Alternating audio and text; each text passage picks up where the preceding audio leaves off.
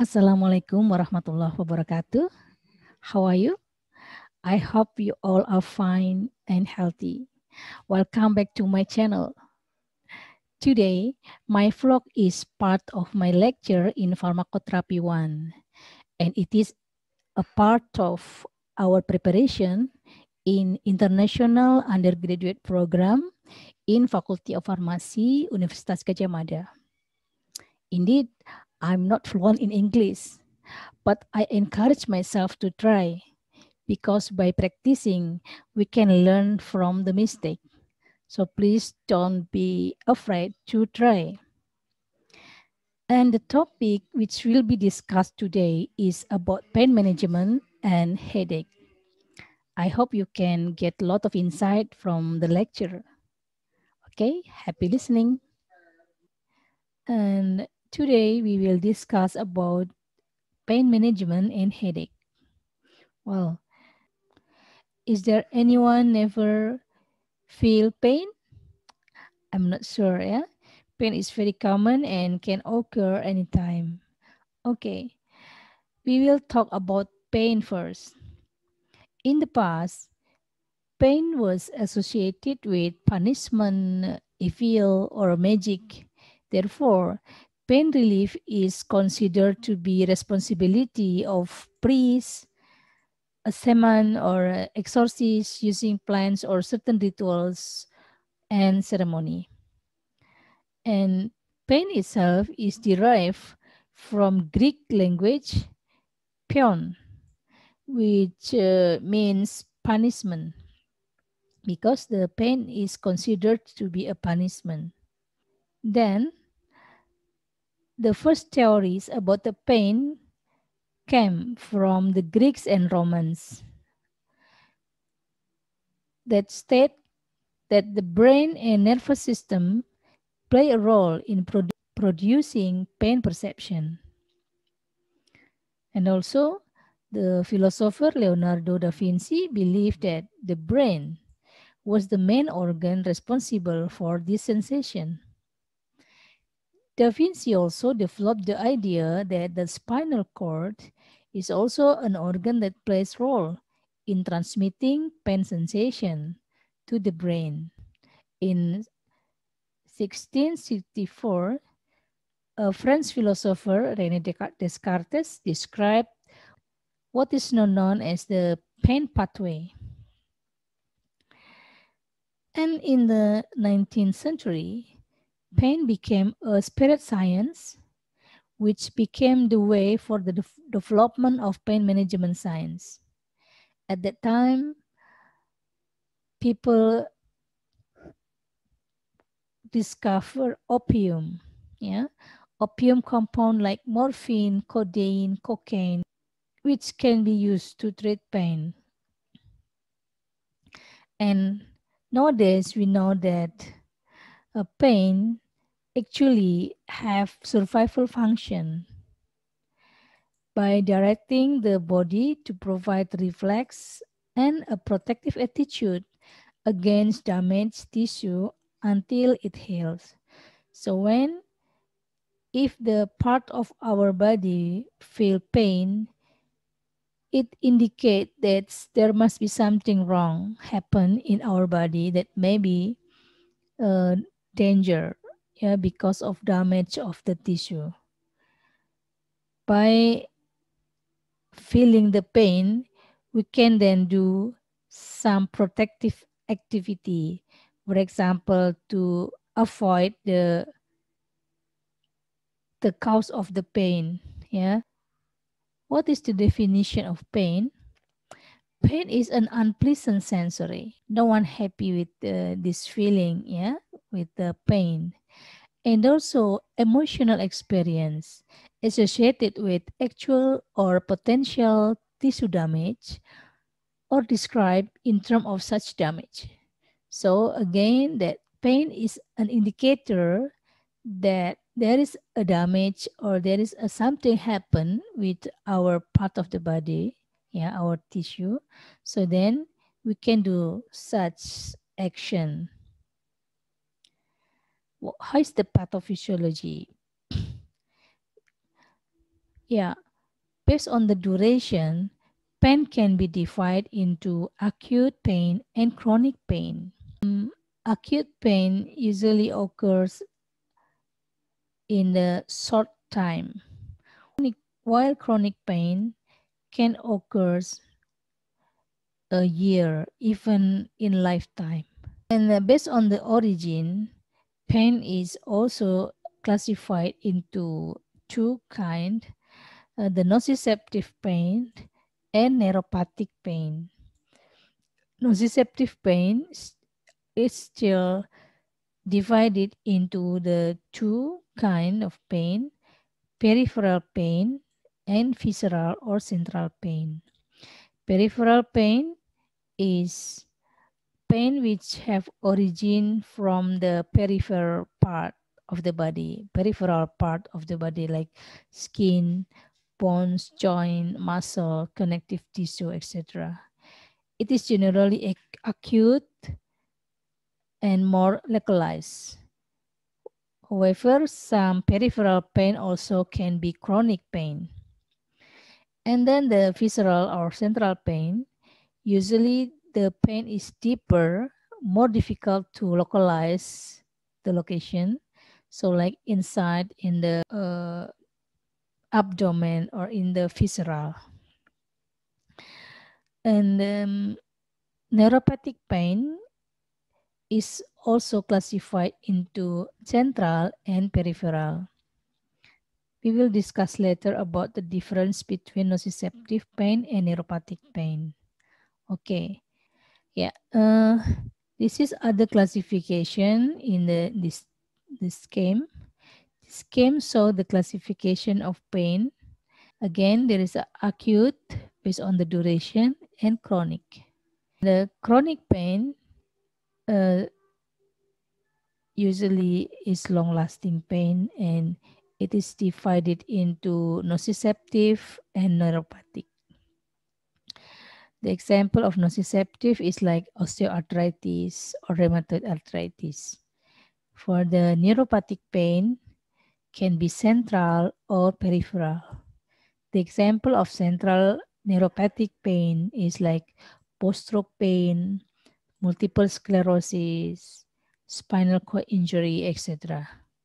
And for the peripheral neuropathic pain is like post-herpetic neuralgia, idiopathic neuropathy. Yeah, this is the chronic neuropathic and peripheral pain. Other kind of chronic pain is visceral, which is occurs in internal organ like pancreatitis, inflammatory bowel syndrome, etc. And other pain is a mixed pain. For example, it's like lower back pain or cancer pain, fibromyalgia pain. Yeah, this is the example or this is the classification of pain. So there are many kind of pain. Okay, now let's talk about how is the mechanism of nociceptive pain. Pain is started by pain stimulation.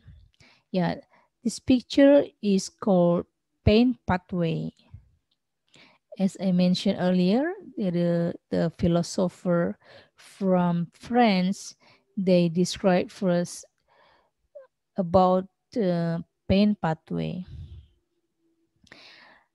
Pain is started with a stimulation. You know that most of the tissue and organs are innervated with specific pain receptor, which is called nociceptors.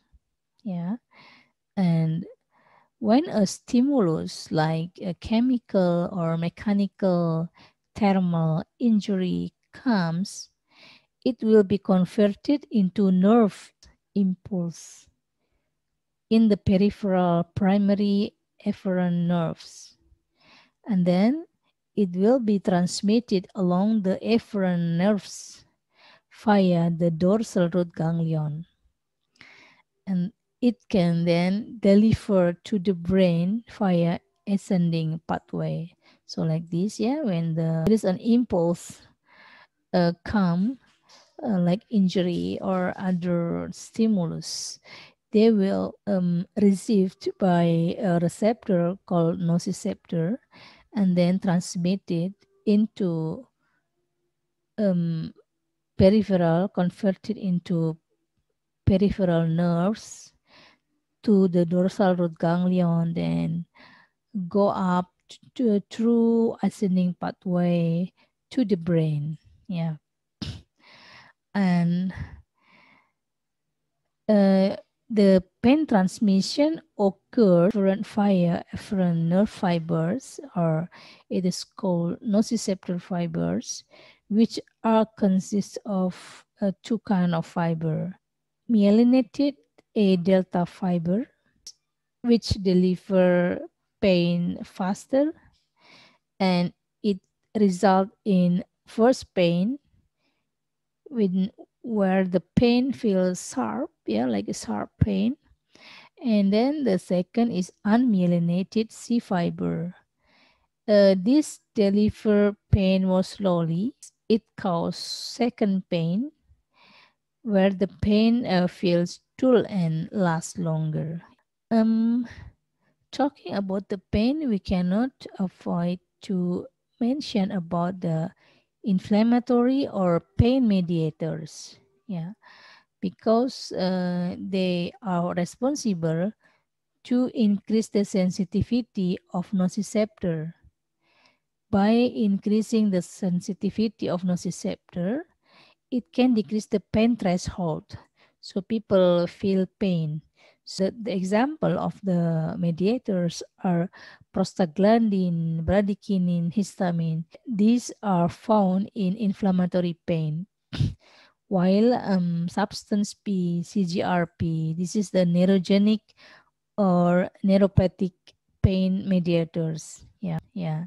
So then when the message arrive in the brain, so we can feel the perception of pain. Yeah. Pain is felt consciously and then sometimes trigger our response. Oh, do like this. Yeah. This is the mediators. This picture shows the scheme of nociceptive pain. Nociceptive pain can be triggered by noxious peripheral stimulus or inflammation.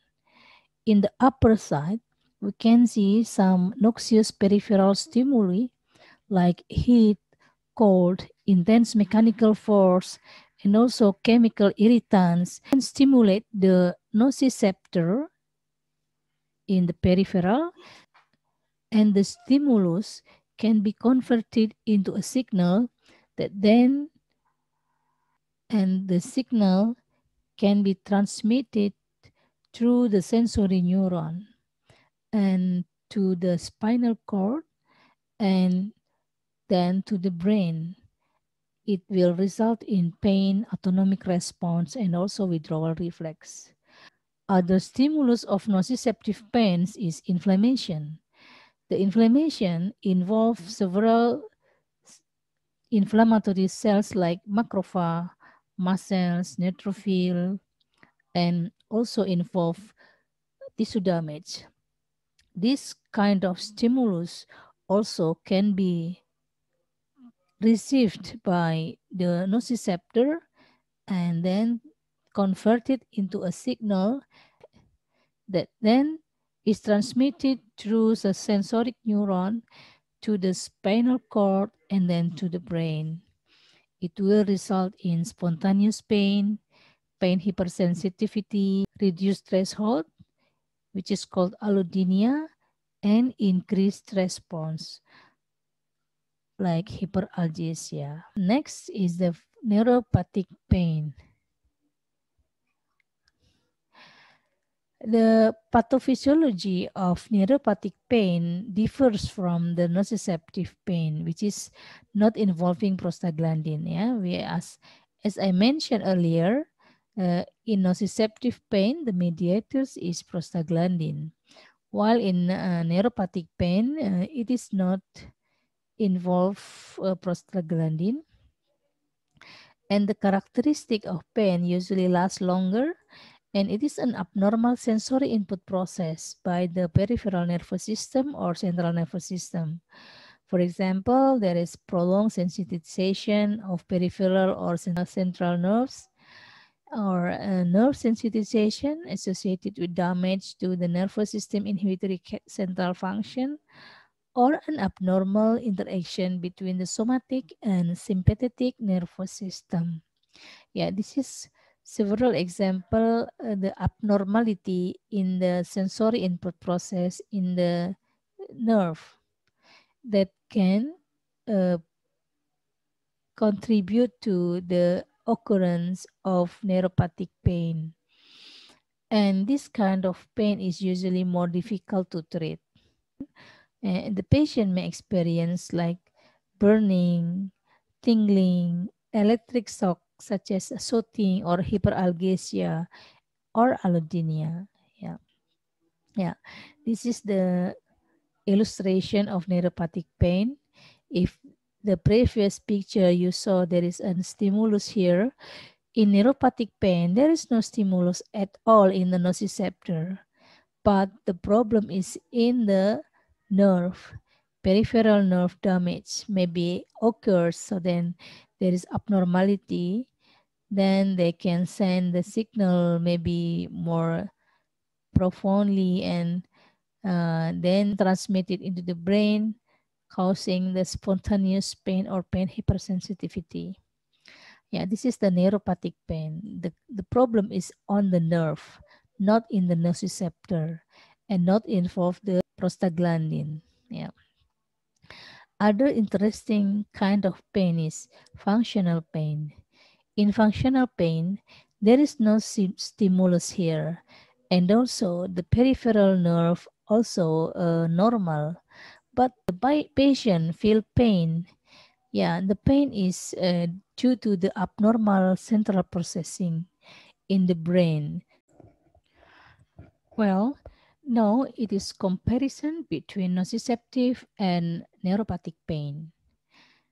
As I previously mentioned, nociceptive pain is caused by activity in neural pathways in response to potentially tissue damaging stimuli.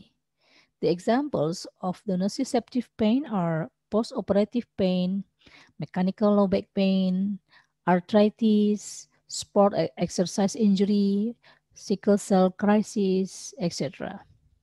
While neuropathic pain is initiated or caused by primary lesion or dysfunction in the nervous system.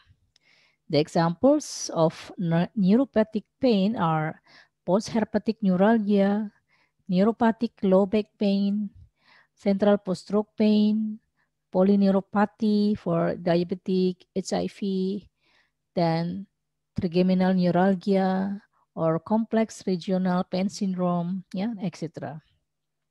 And between the nociceptive pain and neuropathic pain, there is mixed type pain, which is caused by a combination of both primary injury and secondary effect. Yeah. Then we will learn about the characteristic or the comparison between acute and chronic pain. In the table, you can see about the characteristic of pain. Then we will differentiate between acute pain and chronic pain. First, in terms of pain relief, both acute pain and chronic pain is very desirable. And then acute pain is unusual to induce or cause drug dependence, while chronic pain is frequently cause drug dependence. Next, the psychological component. In acute pain, psychological component is generally not involved, while in chronic pain, it is often to involve a psychological component as a major problem. How about the organic causes?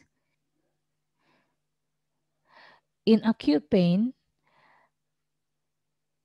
organic problem frequently is a cause. while in chronic pain, organic causes may not be present. And then about environmental and family contribution. In acute pain, it is small, while in chronic pain, it is significant to involve the environmental and family contribution. Acute pain is rarely cause insomnia, while in chronic pain, insomnia often or frequently happen. And the therapeutic goals of acute pain is recovery from the pain, while in chronic pain, sometimes it is not possible to get the recovery, but the important is to make it functional. So the therapeutic goals of chronic pain is functionalization of the organ affected. And the last, depression. In terms of depression, acute pain rarely cause depression, while chronic pain sometimes involve or frequently induce depression. This is the description of the nerve pain and muscle pain. Uh, as I previously mentioned that the symptom of the neuropathic pain is like burning, stabbing, electric shock like, but it is different from muscle pain, which is often feel like tenderness, itchiness, stiffness, etc. And it is important to measure the pain intensity because it will affect or it will influence the drug choice. There are several ways to measure the pain intensity of the patient. The most common used tools for measure the pain intensity is a visual analog scale, or usually we call FAS. Yeah. A visual analog scale is like a scale. It can be numeric or without number, from the no pain to the worst pain. The subject or the patient can be asked to describe their intensity of the pain by saying the number. Like, how do you feel if there is number 1 to number 10? So, which number can describe your pain? Yeah, we can use this analog scale. And other type of fast, we can use numeric scale, which is translated into word and behavior scale. And also we can use visual phase scale. Yeah. But the most common is visual analog scale using number. And beside the visual analog scale, there is also other way to describe the pain. For example, like in this figure, a patient can choose what kind of pain they feel, like stabbing or burning or pins or needles or numbness or itching. And then in the pain level, they can choose from 0 to 10. This is the description.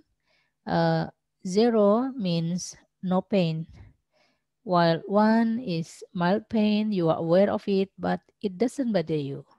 But in number 10, for example, is the most severe pain. It may make you contemplate suicide. Yeah. And also using the pain drawing, the patient can also uh, point where the pain is felt. Yeah, where the pain is felt. They can indicate which sensation they feel. Yeah. This is the some way to measure the intensity and also to describe the pain. Now, what is the objectives of pain management? There are several objectives of pain management, namely, first, reducing the intensity and duration of pain complaints. Then, the second, reducing the likelihood change of acute pain becomes persistent chronic pain. Then, reducing the suffer and disability due to the pain. Yeah.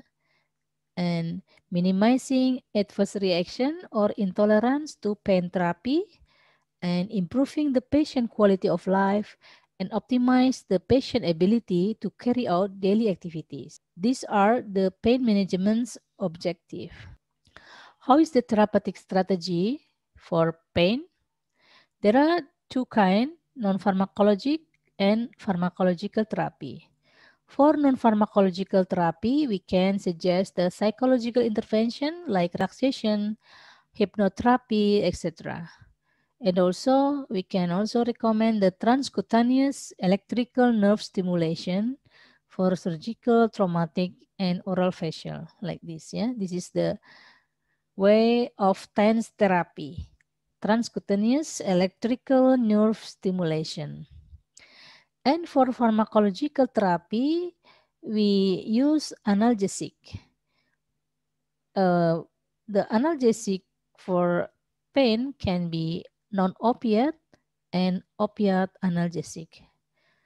Other are adjuvant and other drugs for neuropathic pain.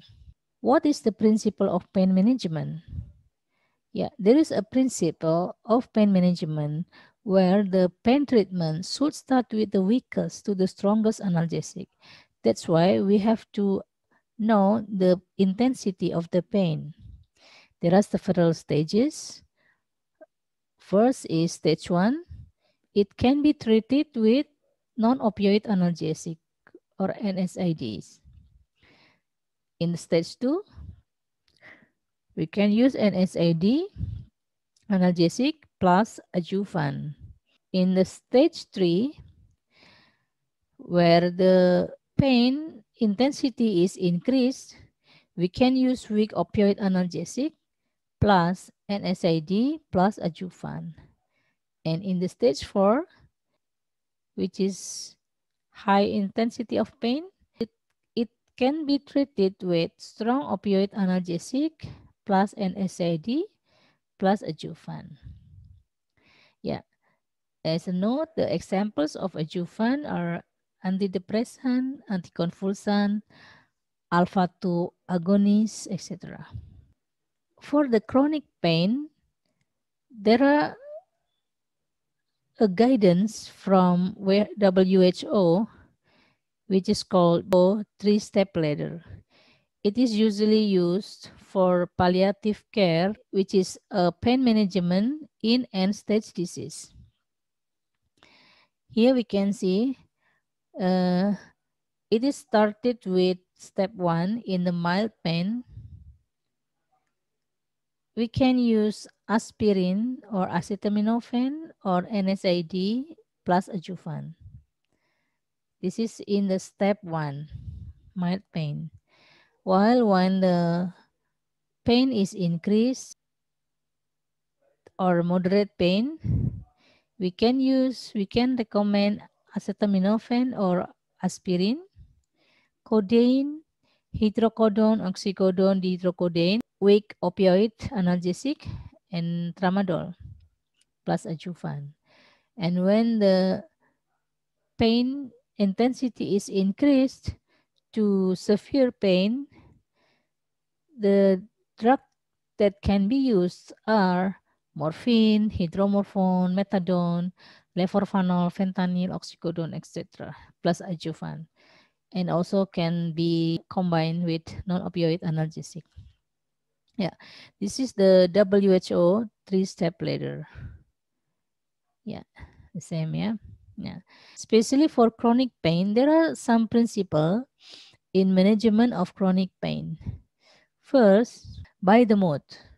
Because the pain is chronic, The oral administration is preferable because it is simple, effective, and convenient for the patient.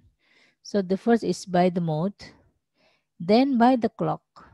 It means that the use of the analgesic is not only as needed but regularly to prevent pain after treating it. The purpose of the management of chronic pain is to prevent the pain to come. And so don't use prorenata. Don't wait for pain to return. This is the principle of management of chronic pain. And of course, again, by the ladder, move on to stronger analgesic if the pain is not controlled using this kind of ladder. Yeah, this is the principle of management of chronic pain. And the last but not least is individualized because the pain is very subjective. So then one and another have a different sensation of pain. That's why we should individualize the therapy of pain. Yeah. And what is the medication can be used? There are many NSAID analgesic you already learn in pharmacology, and also opioid analgesic. You also already learn about the analgesic in pharmacology. And special for neuropathic pain, there are several classes of drug that have shown efficacy in clinical trial for neuropathic pain. The examples are topical analgesic like capsaicin, lidocaine pads, 5%, anticonvulsant like gabapentin, lamotrigine, pregabalin, antidepressant like nortriptyline, desipramine, and also opioid like oxycodone and tramadol. This can be used for neuropathic pain. And please remember that NSAID is not appropriate for neuropathic pain because doesn't involve prostaglandin as mediator. So the NSAID that act to inhibit the synthesis of prostaglandin cannot be applied for this kind of neuropathic pain. And of course, please consider the safety and tolerability when starting the treatment. Yeah, this is just additional information about some FDA approved treatment for neuropathic pain like carbamazepine, duloxetine, gabapentin, lidocaine pads, pregabalin for the certain type of neuropathic pain. After you learn about the analgesic, so there is the recommendation to select the analgesic for the patient.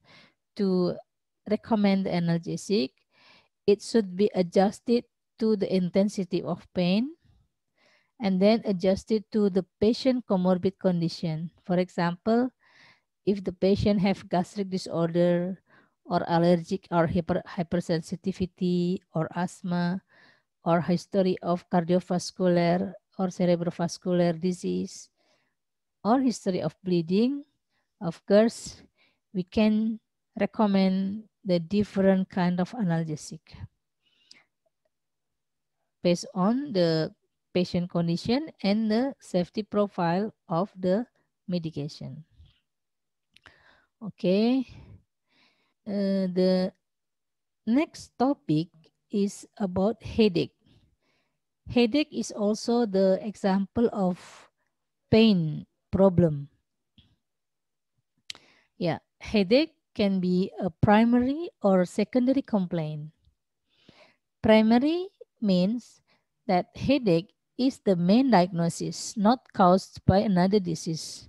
While headache as secondary complaint means that headache symptoms are caused by other disease like hypertension or inflammation or premenstrual disorder, etc. Many kind of disease can cause headache. It This called secondary headache. Yeah. The classification of headache already arranged by the International Headache Society. They classify the headache into primary headache and secondary headache. For the primary headache, the examples are migraine, tension type headache, cluster headache, and miscellaneous headache not associated with structural lesion. While for the secondary headache, there are many because this is about headache which is caused by other condition. Headache associated with head trauma, headache associated with vascular disorder, and etc. You can see from the slide. But today, we only learn about the primary headache, migraine, and tension type headache. A migraine belongs to vascular headache because it involves blood vessel abnormality as a component of the headache. According to epidemiology study, migraine headache occurs in 18% of women, 6% of men, and 4% of children. So most of the migraineurs are women. And the peak prevalence of both men and women is between 25 to 55 years. The hormonal factors may be involved, and it can explain why the women suffer more migraines than men. The boys suffer from migraine at an earlier onset than girls. And migraine sufferers mostly have a family history of migraine, and most also often experience muscle tension headache. So it means that migraine is also like a hereditary disease. Yeah. What is the definition of migraine? Migraine is a chronic condition characterized by moderate to severe episodic headache that lasts 4 to 72 hours, according to International Headache Society. And in the simple way, migraine is classified into three classifications. Migraine with aura, it is also called classic migraine. It is common for 20% of patients. Migraine without aura, it is called common migraine. It is account for about 80% of the patient. And some migraineurs may have status migrainous, which not heal itself within 72 hours. And what's the meaning of aura? Yeah, aura is kind of visual problem. So like this, yeah, bling bling or something, sometimes like zigzag line or something like this. Yeah, this is the example or description of aura suffered by migraineurs. How is the symptoms of migraine? The symptoms of migraine varies between individuals and even between the incident of migraine in individuals. There are 5 identifiable symptoms of migraine. The first is prodrome. This is the first step, which is like a series of warning before an attack. So the migraineurs sometimes feel like sensation like change in mood, change in feelings, or sensation like smell or taste, or feeling fatigue or muscle tension. Yeah, this is the first step of migraine. This is called, which is called prodrome. Then it can be followed by aura, the visual disturbance that prior to the onset of the headache. Then the third step is headache itself, generally one-sided, throbbing, accompanied by nausea and vomiting, sensitive to light and sounds. develops over 4 to 72 hours. And after the headache, actually the headache can resolve. So stop of the headache, even if untreated, the pain usually goes away with sleep.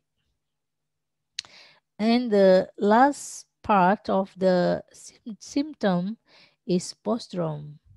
Migraineurs sometimes still feel a sign like inability to eat, inability to concentrate, fatigue, etc. But again, the symptoms is very various between individuals and even in one individuals between incidents. Not all steps are felt by the migraineurs. We can see from the table, this is the phase of the migraine, and this is the symptom, and this is the time course. Yeah. The prodrome usually hours to days prior the headache with symptoms of anxiety, irritability, euphoria, drowsiness, sensitive to sound, light, or smell. And then the second phase is aura. This precedes the headache, develops over 5 to 20 minutes, and it can last up to 60 minutes. This is the visual disturbance, and like seeing zigzag lines, scintillating image, paresthesias, and visual field defect, something like that. And then the headache itself occur in 4 to 70 hours. If the after 70 hours the headache is not resolved, it is called status migrainosus. The symptom of the headache of migraine is usually unilateral, often in the temple, nausea, vomiting, sensitive to light, smell, and sound. It is worsened with physical activity. And the last phase is postdrome. After the attack, the symptoms are exhaustion and scalp tenderness. Yeah, this is just a description of migraine. Okay, how is the pathophysiology of migraine? Migraine is always triggered by something or some, it is called a migraine generator or migraine triggers. And it is important to know that the triggers of migraine is very individual between between patient. Some may be triggered by environmental exposure, but other may be triggered by hormonal or emotional, something like that. It will cause the occurrence of cortical spreading depression like this. And then it can trigger the occurrence of vasoconstriction intracerebral. The vasoconstriction intracerebral can cause the decrease of cerebral blood flow to 75 to 35%. And simultaneously, the platelets will aggregate, releasing serotonin. You know that the blood vessels in the head are innervated by serotonin receptors, and serotonin itself is a vasoconstrictor. That's why when the serotonin is released by the platelet, it can cause vasoconstriction. And if there is a large brain blood flow obstruction, it can induce ischemia, so the aura occurs. So when the cerebral blood flow decrease is high, so the aura happen. The aura happen. But when the cerebral blood flow decrease is less or only a little, so no aura occurs.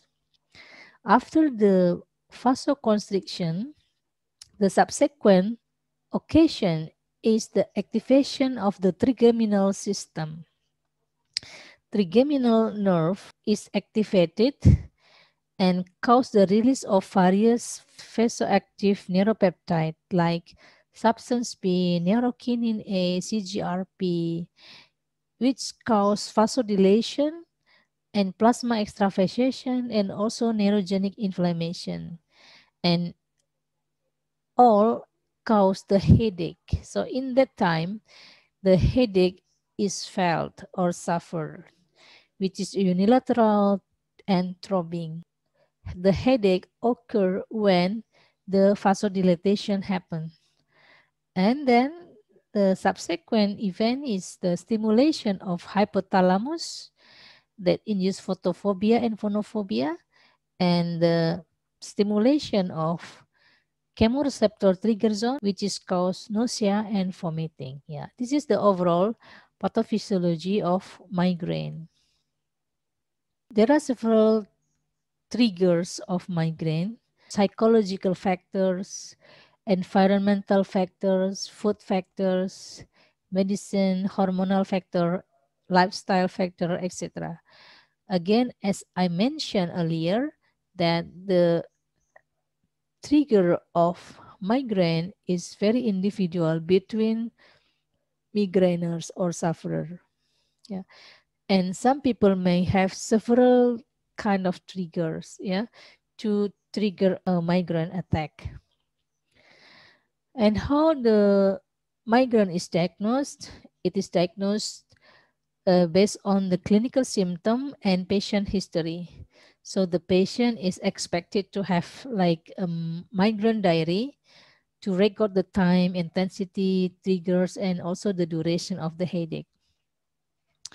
Migraine without aura is diagnosed when at least there are 5 attacks with certain characteristics like develop over 4 to 70 hours, which characteristic of unilateral, throbbing, moderate to severe intensity, and may increase with physical activity.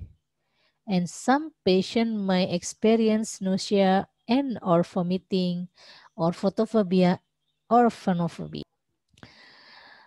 How is the therapeutic goals of the migraine? The therapy of migraine aims to relieve the symptom or the pain at the time of the attack as abortive therapy and to prevent the attack as prophylactic therapy.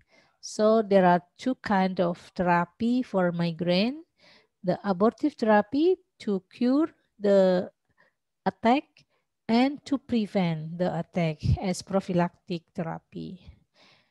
So the long-term therapeutic goals are reducing the frequency of severity of attack, reducing patient disability during attack, improving the patient quality of life, preventing the next attack, avoiding the increasing use of drugs, and also educating patient to be able to manage the disease. Yeah, this is the classification of the migraine therapy: the acute or abortive therapy, which is taken when the migraine is experienced and treat pains and other symptoms after the attack has begun.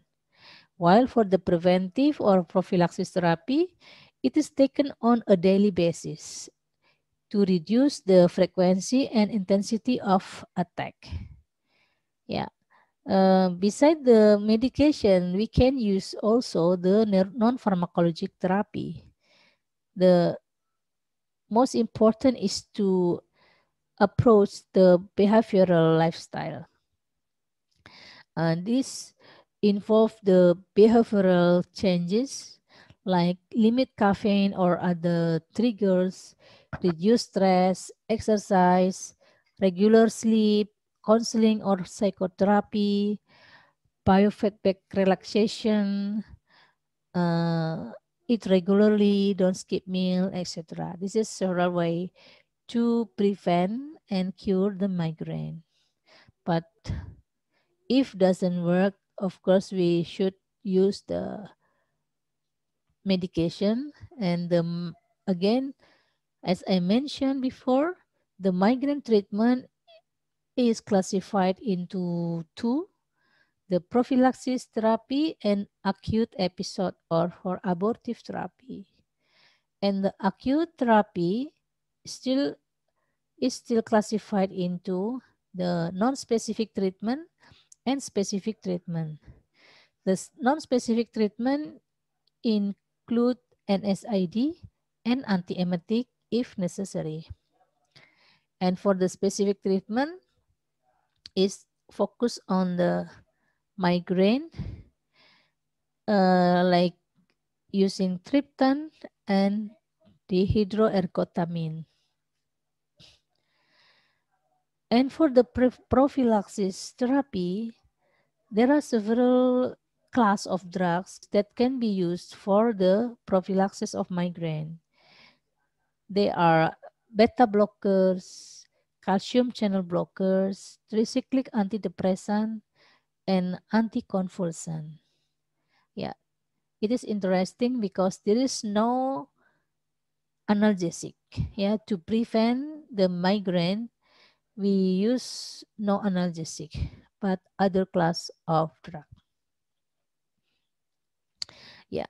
Then we will discuss a little bit about the medicine for abortive therapy.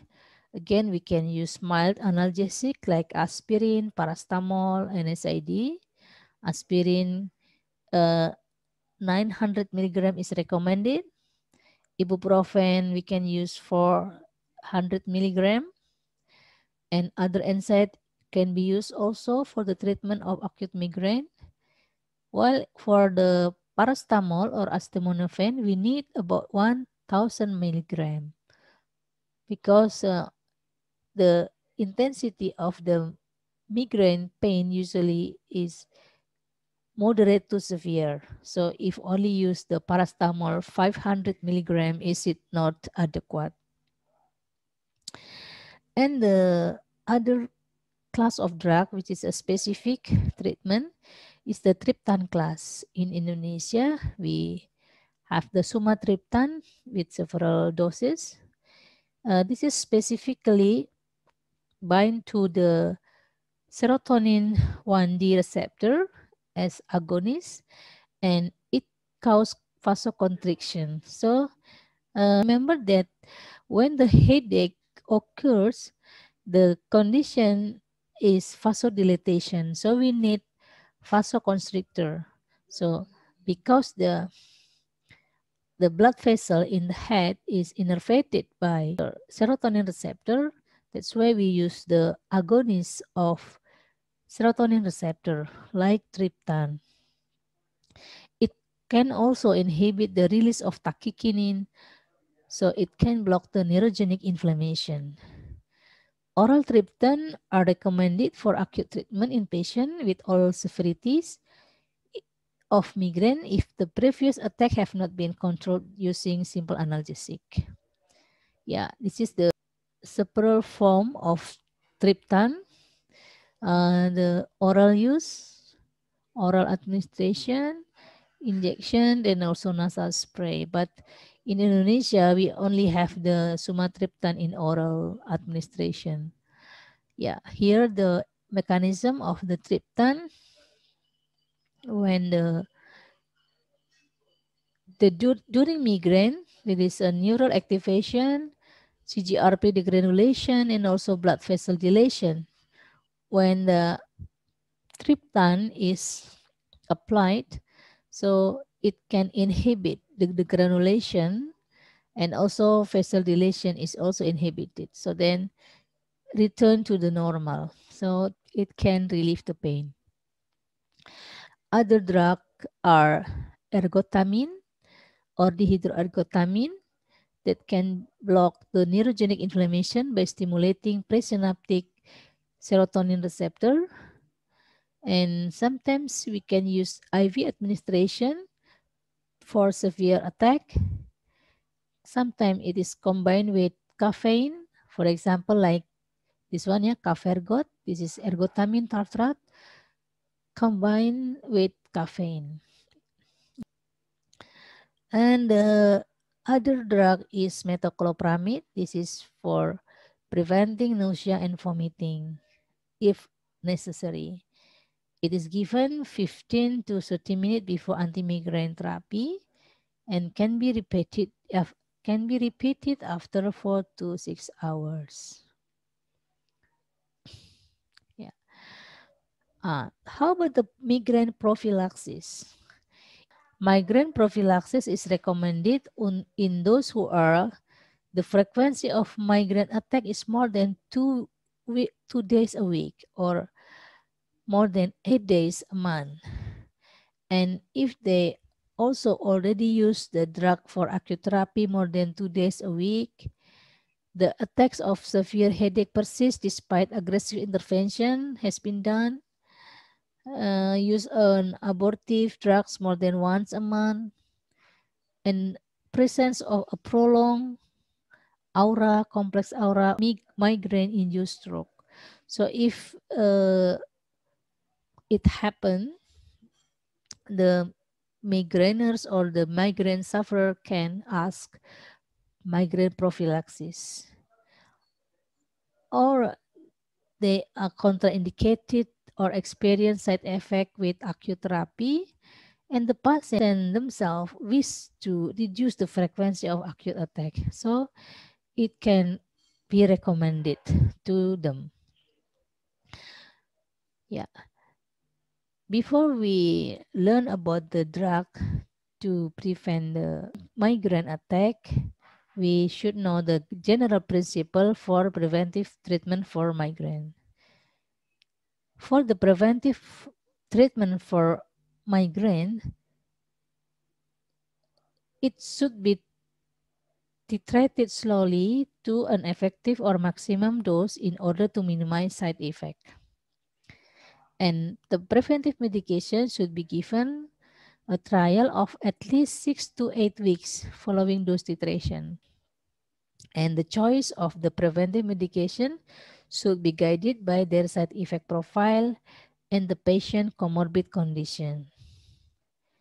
After 6 to 12 months of effective prophylaxis, the gradual withdrawal should be considered. Yeah, this is the general principle for the preventive treatment for migraine. These are the drugs or pharmacologic agent for migraine prophylaxis. This is according to American Academy of Neurology. They released some information about the several class of drug that can be used for migraine prophylaxis.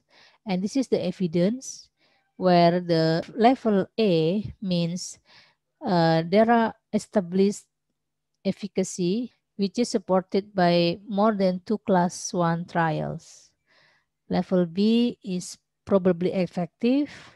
Level C is possibly effective. Level U and other mean that this is not supported by adequate evidence. Yeah, if we can see from the table, so the level A, the example of the drugs in level A are divalproate sodium, sodium valproate, topiramate, metoprolol, timolol, propanolol, provatriptan, and also in level B we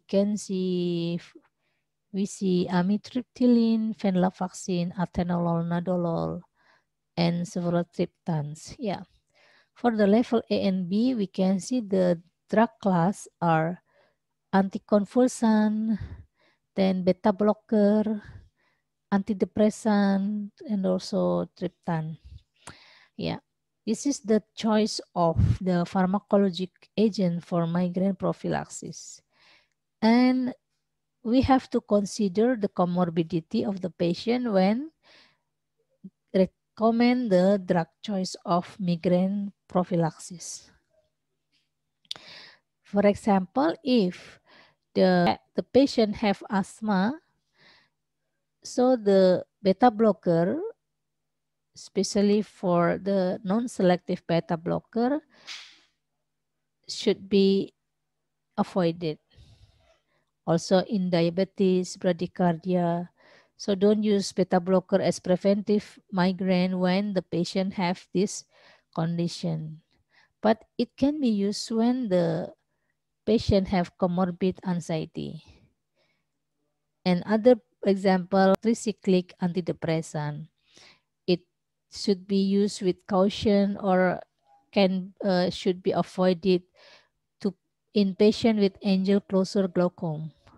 While if the patient have depression, comorbid depression, or tension type headache, sleep disturbance, the tricyclic antidepressant is preferable or is preferred because it can also used for treating this comorbid. Yeah, this is the principle of drug choice in comorbidity. Yeah, this is just an algorithm of migraine prophylaxis. So when there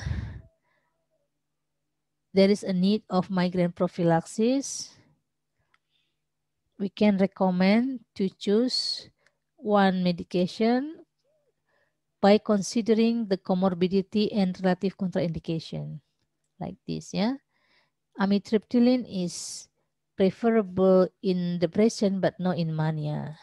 Propanolol uh, is preferable for hypertension but no for asthma or depression, etc. And please remember that a full therapeutic trial of migraine prophylaxis may take 2 to 6 months. And if no efficacy, we can increase the dose, but if no efficacy at maximal dose, we can try the different conventional migraine drug. And then again, we can consider a combination of the two drugs when the efficacy is not achieved. Yeah. And also we can try with alternative agent. Yeah, this is the algorithm of migraine prophylaxis. And the recommendation for preventive therapy is propanolol, topiramate, sodium valproate, also metoprolol, propanolol. Yeah, it can be used for the migraine prevention. And how they work, it is interesting because they belong to different class of drug, but they can be used for the prophylactic of migraine. The important things that the all class of drug can inhibit or prevent cortical speeding depression.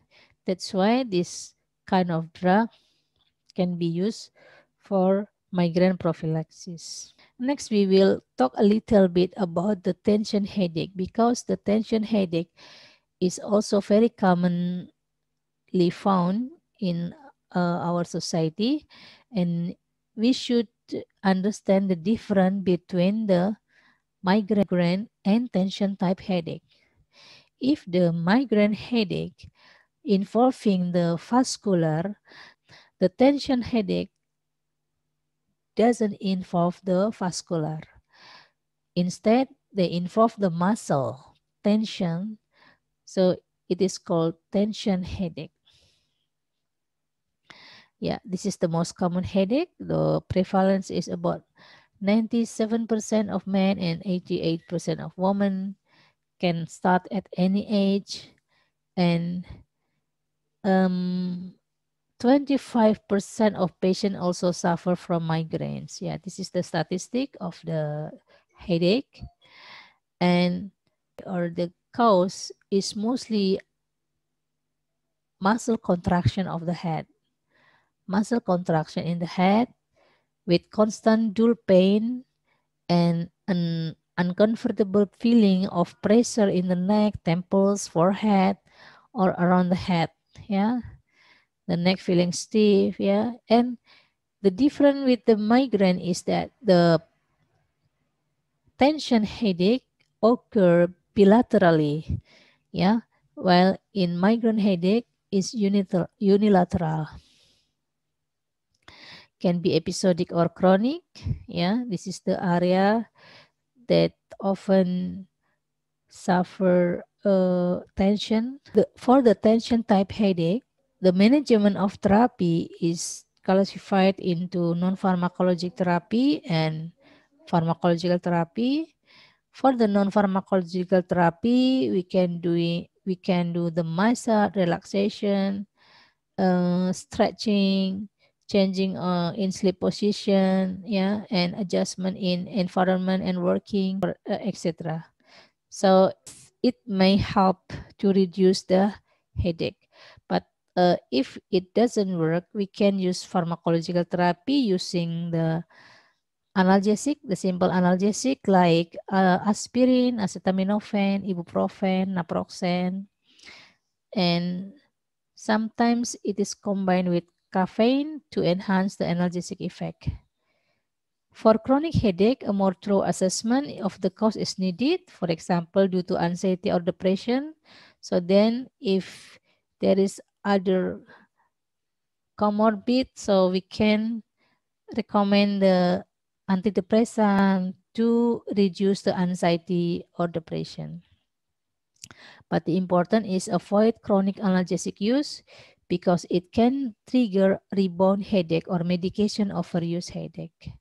Okay, thank you very much. We now finish our topic today, and please read carefully the materials and please ask when we meet in the synchronous meeting.